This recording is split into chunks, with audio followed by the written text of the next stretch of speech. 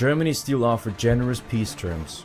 Kaiser Wilhelm was ready to just call off the war and return to how things were before.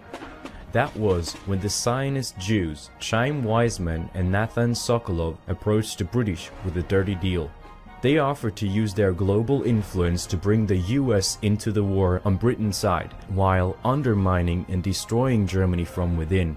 In exchange for US entry, the British would steal Palestine from Ottoman Turkey, which was Germany's ally, and then allow the Jews to settle there. The deal was called the Balfour Declaration and was delivered to the Baron Walter Rothschild. Jews in London then sent messages to Louis Brandeis, one of the Jewish members of the Supreme Court, instructing him to pressure President Wilson to join the war.